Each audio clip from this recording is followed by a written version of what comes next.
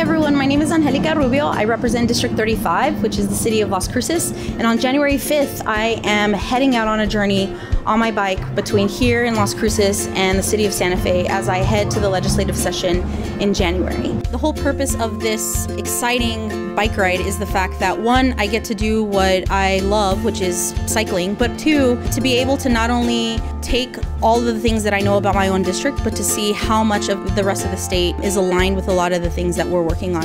And so on January 5th, I leave Las Cruces, and from here I will go to Hatch, where I will meet with Representative Nathan Small.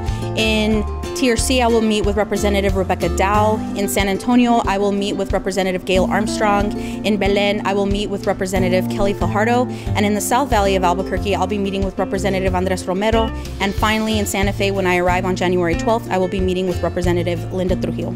You can follow me on Facebook at facebook.com/RubioNM35 or on Instagram at Rogue Rubio.